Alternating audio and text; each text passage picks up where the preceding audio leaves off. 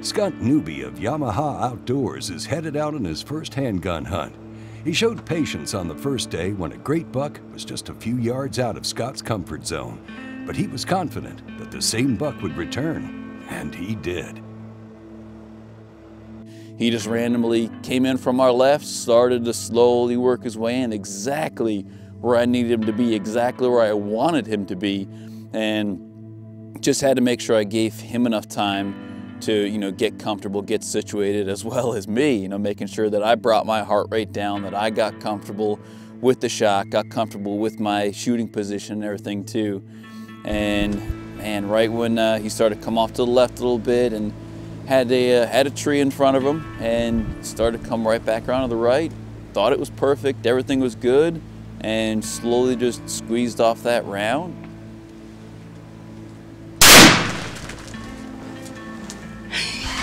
You smoked that sucker. Did you see that deer? I mean, just elated overall and just jumping up and down inside. Of course, just see him kind of get right back up and take off to our left, and thinking that it's gonna be just, just a couple yards, no big deal, no tracking whatsoever. And so after time passes, getting up to go track him and not having that initial sign when you go to where you shot, there's always that voice in the back of your head that just went, oh no, what happened? I mean, there's no worse feeling than not finding your deer.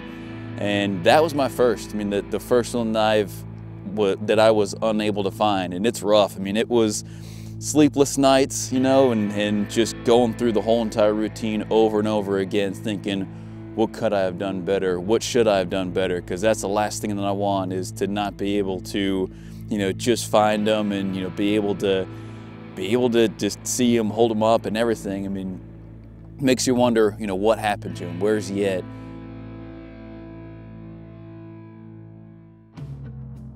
It's one of the most painful, difficult situations in a deer camp. Morale is gonna drop when somebody hits a deer and you look and you can't find them. I mean, you just can't find anything. Everybody deals with it different. There's no magic word to make somebody feel better. I always go by the old topic and conversation of, if you hunt long enough, it's gonna happen to you.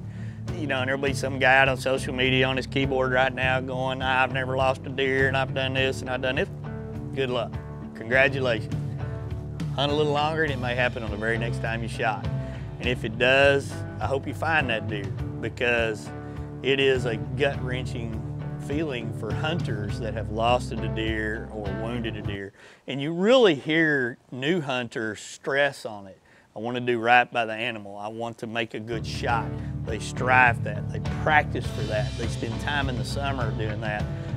I'm the same way. If I know I've got hunts coming up, I want to shoot my bow all summer long. I want to get ready. I want to do right by the animal. And I think every good, caring person, hunter in the world wants to do the same thing.